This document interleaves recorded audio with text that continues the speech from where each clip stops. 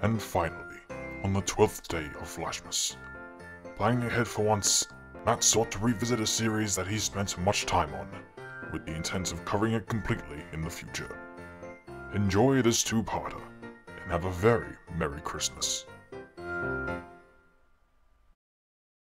And here, finally on Christmas Day, something of a setup for the future.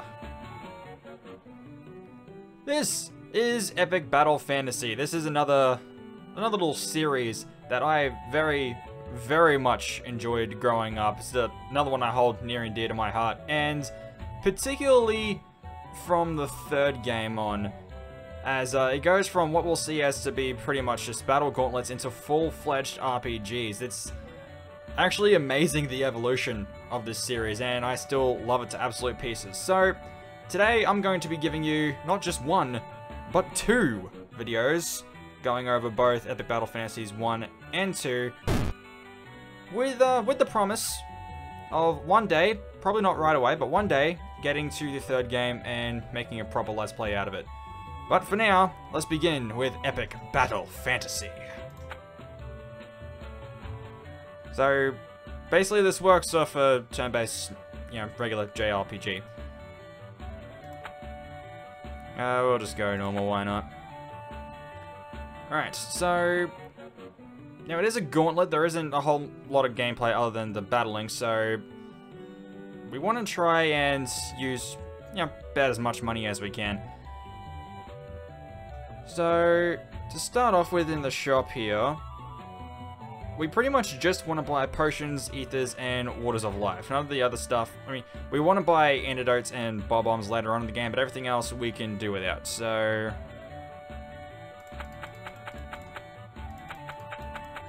6 each of them, and a bunch of potions.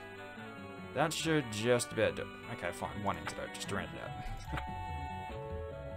So there's not going to be another shot for a while, but let's get going.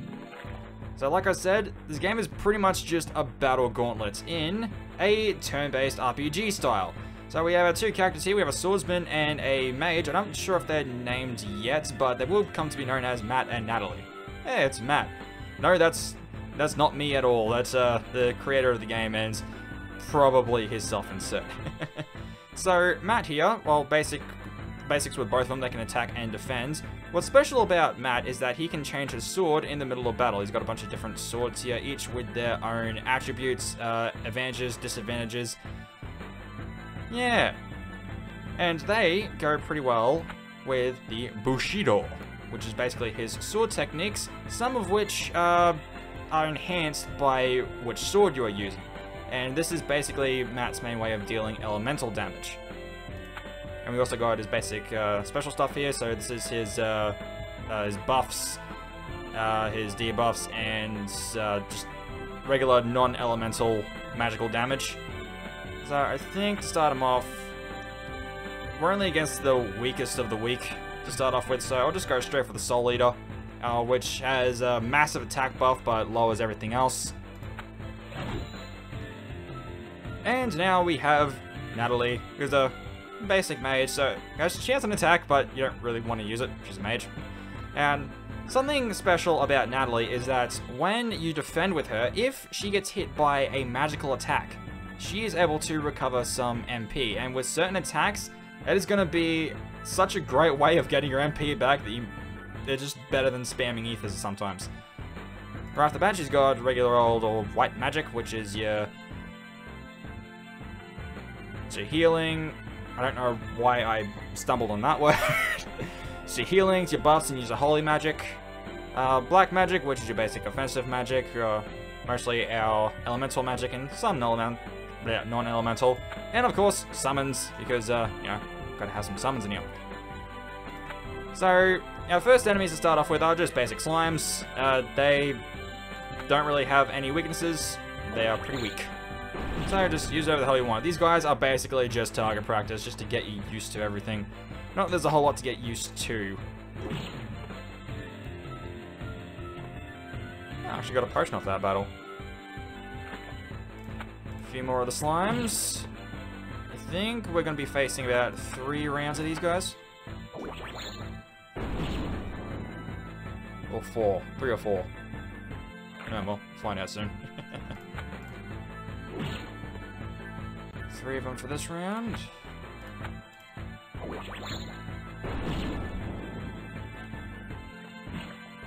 Now, I am already using a bit of MP with Nat, but, I mean, she's the mage. Physical attacks aren't really gonna do much. Okay, it was 4 rounds of these guys.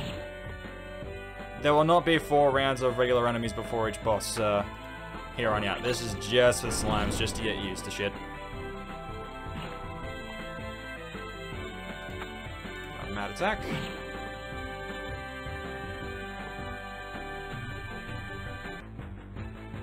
Alright, so now we got our first boss. This is the King Slime. Got a little cat on there. How about that? Now, just like all the regular slimes, it has no particular weaknesses, so just lay into them. I'm just gonna go straight with Legend because I got Solidor equipped, and this is the best weapon to have it with. Look at that. Tons of damage there.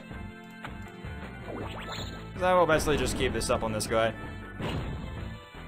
Pretty basic. This guy is just a damage sponge. That's still a lot of damage for a single strike, I will say.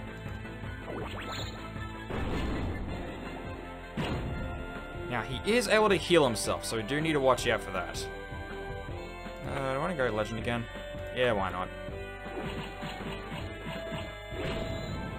And I'll have Nat heal us up.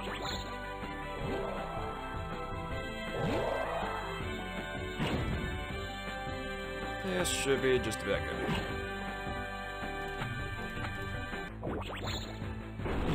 Nice. That's how we got the Final Fantasy IX battle theme in the background. And now Twilight Princess Hyrule Fields. The best Hyrule Field theme. I will accept no substitutions. So I've got these floating eyeballs here. Now their weakness is ice. Matt does not have any ice moves.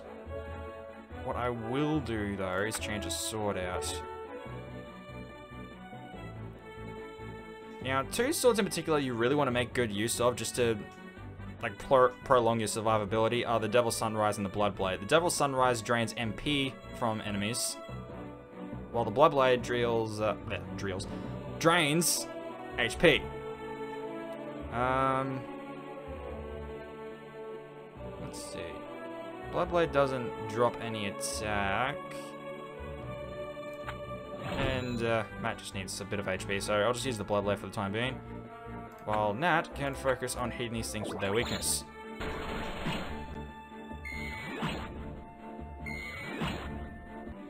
She's gonna have to use heal more anyway, but, you know, the thought was there. There we go. Yeah, screw it, we'll just use Glacier. We'll be fine. We'll be fine.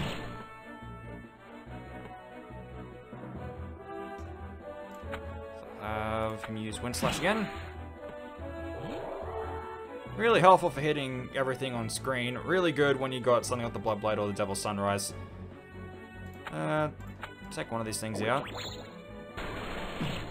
This one is just 2 rounds of mooks and a boss. So I can get rid of 2 of them, then I can start really doing stuff. And by doing stuff, I mean healing. You.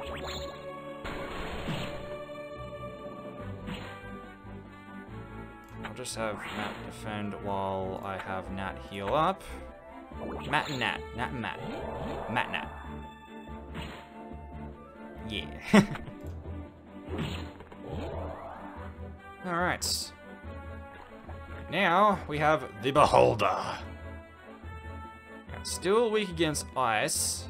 I will switch out Matt's sword. But for what?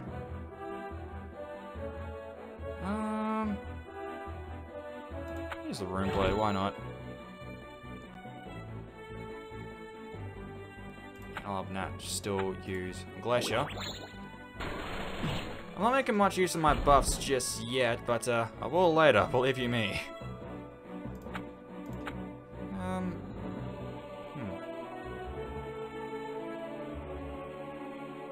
See how much Screamer works. Yeah, dropped his magic defense. That's actually really good. Just what I needed. Oh, yeah. Forgot about that attack. It is a tentacle monster.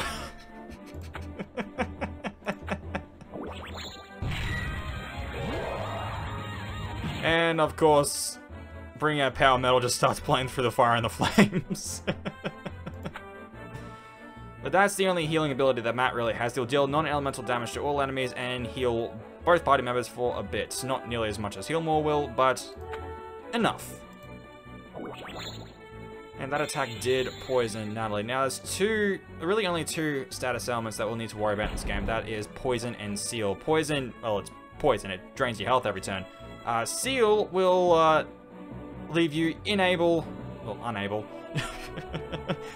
unable to use your special abilities for a time. Try Screamer again, see if I can lower it even more. Yeah, that works. Now debuffing does stack away, so that should be pretty good. That is magic defense, right? Or is that magic attack? I think that's magic defense. Pretty sure it's magic defense. I think a Screamer can do both, so...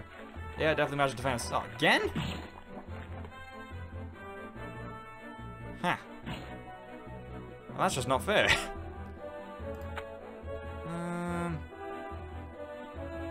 I'm gonna switch Matt's sword out to the Devil's Sunrise so I can start getting some MP back on him. I'll have Nat heal herself.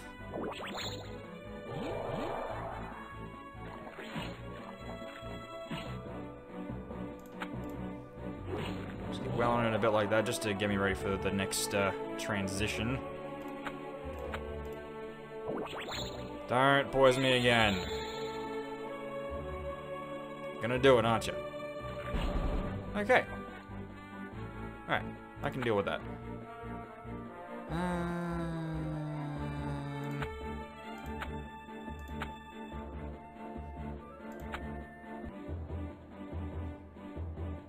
Not sure what I want to do here.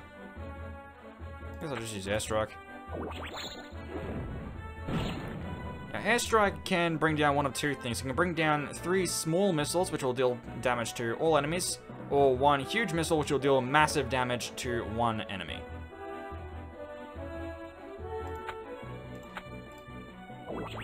And outside of using bomb items, that is the only way that we're really going to be doing any bomb damage, which some bosses do have a weakness against. So that Airstrike is going to be very useful later on. I'll have Matt use Power Metal again. Rock out. And keep going with the Glacier. And down goes the Beholder. Who's next? Tree. But of course. Alright, so Matt gets some HP back. Oh, MP back. Regular attacks just drain a lot of MP. Like, Matt's back up to max already. Do I want Nat to use an ether? I'll save that for later. So these trees, I think pretty obviously they are weak to fire. These things are also very annoying, because one of their attacks can poison up to both of us at the same time. Which is great. So I'm going to bring the Inferno out. That'll be of some serious help. Why did I use Glacier? Yep, poison both of it at the same time. And Nat does not have any multi-target Purify moves. There's only a tiny bit of health left there. I can get away with... I don't think the poison damage will get me because it's a transition. Never mind. Alright, Matt, use Eruption. Boom. Still didn't kill it. And... they're probably just gonna poison us later. The poison's not even that bad. I'm gonna keep going like this just for a little bit. Heal when I need to. It's like right now.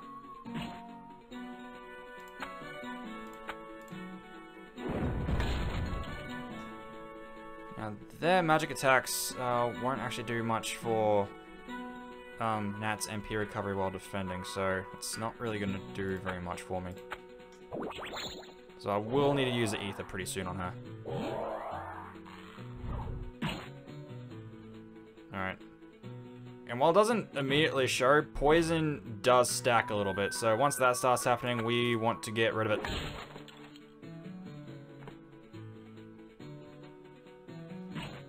Of course, more trees! Because why not?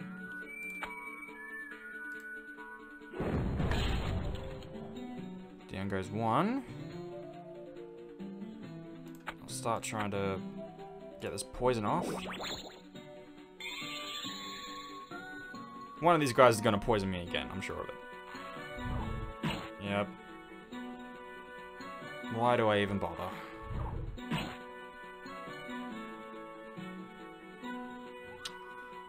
Oh, and that can happen. So that is Matt's one summon Mog, but sometimes he can just come out all of his own at complete random and give you a random item. Luckily, that item does not come out of our stash, so we're safe on that end. I will... Disruption again. Oof. Get this poison off of Matt.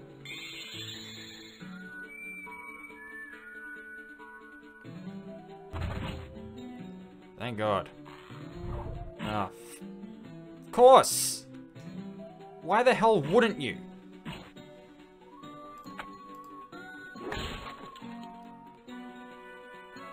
That's one really bad thing. If an enemy can use a status inflicting move, it will. Constantly. That's totally not annoying at all. I'll just use that antidote. I'm gonna buy more later. We really should only need Purify for the most part. But there is gonna be a point later on when we get to another shop, I'm gonna buy a bunch of antidotes. Don't! Thank you, Mog.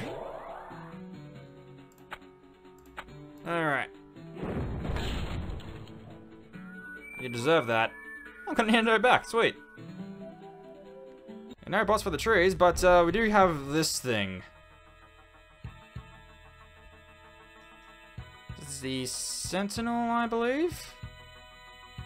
This guy can be pretty nasty, so, what do I want to do? I'm going to switch to the Stone Edge, because that does a fair bit for mass defense. I am going to use an Ether on Natalie.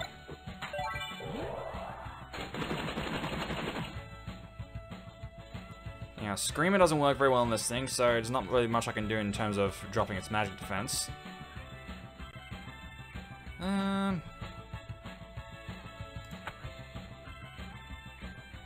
What am I doing? I know what I need to do already. I need to use Airstrike. It's weak to thunder and bombs. So if we have bomb items, we can use them, or just use Mass Airstrike. And Natalie's Thunderbolt. It does a lot of damage, as you can see. What we really want is the big bombs, because that's going to do the massive damage. What I should be doing is buffing our defenses. Why I've not already done so, I couldn't tell you. I really couldn't. Yeesh. Matt's got the physical defense buff. I'll have Nat heal us up.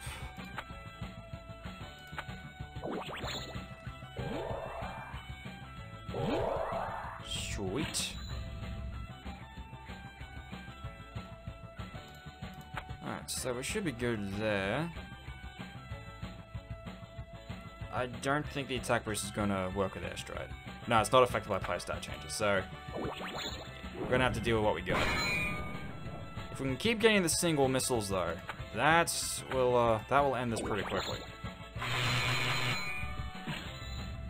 And if they can stop doing that, even with the defense buffs, that's a lot of damage.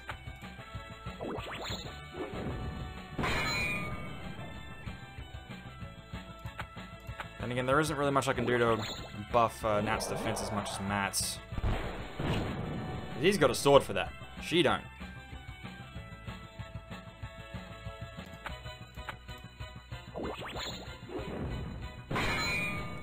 We're making good progress though, so that's something.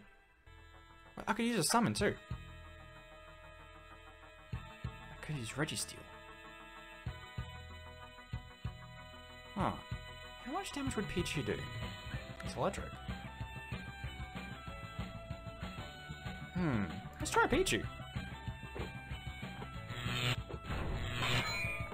A bit.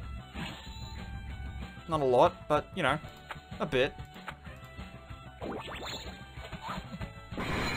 I really should have thought about using Registeel just so I could drop his defense a bit. Yeah. I'm gonna do that. Let's bring in Registeel.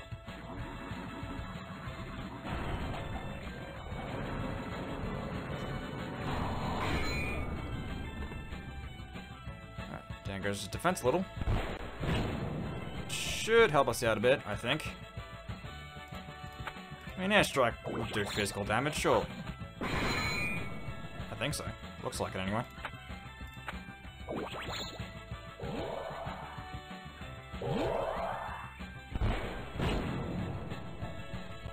These are hitting pretty damn hard. And I'm gonna need to do some serious MP refillage very soon. Okay, Thunderbolt is confirmed better than Pichu.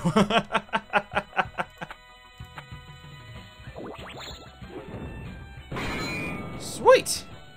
Exactly what we wanted. Oh, the Defender. Time for a break. So now I'm going to buy a bunch of antidotes. I want more ethers. I am going to need them. I'm good on Waters of Life, so I'll do that.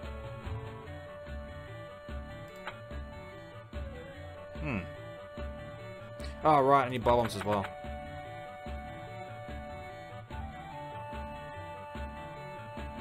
I'll get rid of one of them.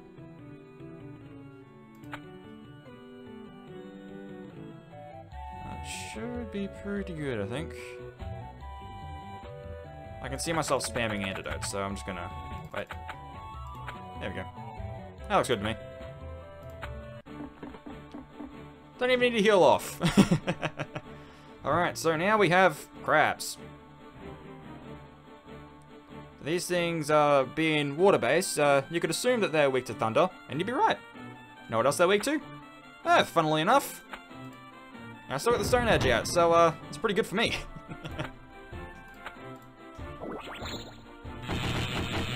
Yeah.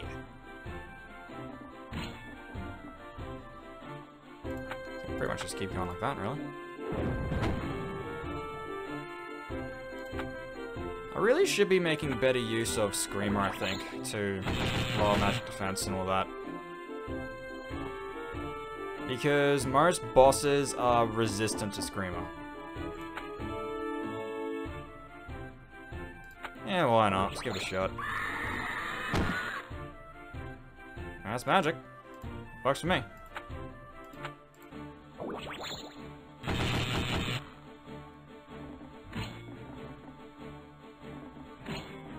Apart from attacking, crabs are also able to withdraw into their shells and get pretty defensive, so... yeah. I think they only do it after you deal a certain amount of damage to them, so... I don't know, let's see how we do with that. Why is this back up? I just blocked everything. Yeah, like that. Thank you, Mog.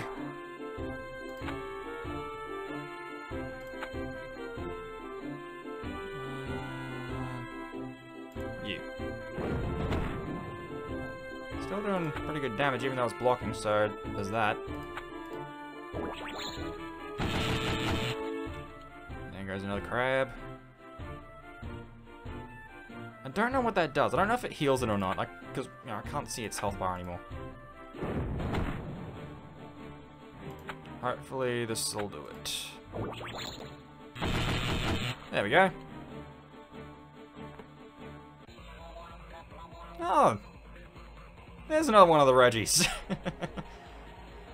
Look out, our next boss is Reggie Ice. Now, being an ice type, it's obviously weak against fire. So, we gons to take advantage of that. I also definitely need to throw up a barrier.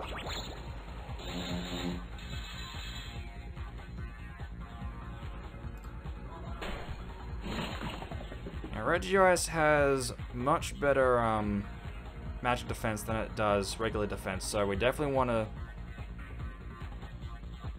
to hit it with more physical attacks, which I'm pretty sure all of Bushido is. What I do need to do first, though, is hit protect. I want those defenses up. Heal Natalie up.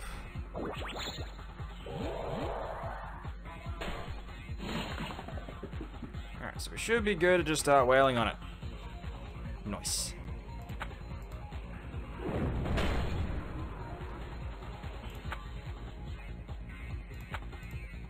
Also doesn't have any other weaknesses, right? Just fire? Pretty sure it's just fire. Yeah.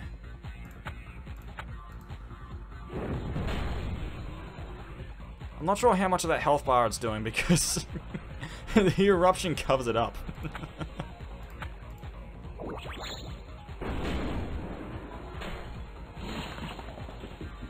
I think that calls for another heal. Another eruption. And it just retreated. But we're not done with the Reggies yet. Here's the third one, Reggie Rock. Now, Reggie Rock is weak to ice and bombs. So, like with the Defender, I'm going to switch to the Stone Edge so I can have some extra defense. I'll kick off by healing the both of us.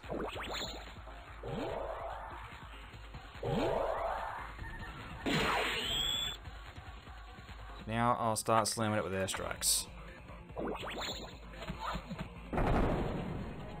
Alright, we definitely want more. And ice.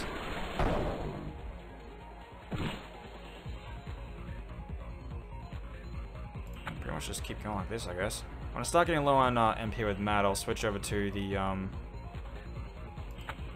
Devil Sunrise for a bit.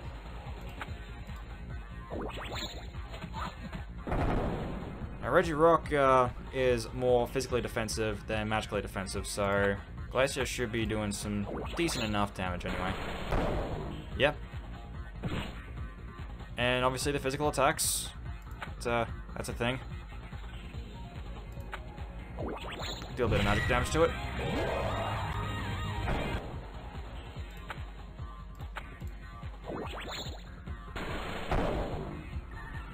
Steady pace anyway. Alright, I'll reapply the protect.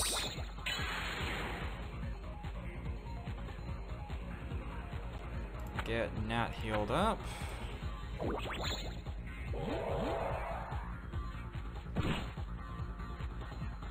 Throw in another airstrike, and then I'll reapply the barrier. Really want more of those single missiles to come down. Want that damage. It's a lot of damage. Right. There we go. Now that's a lot of damage! That up. One more of those I think should do it for Reggie Rock.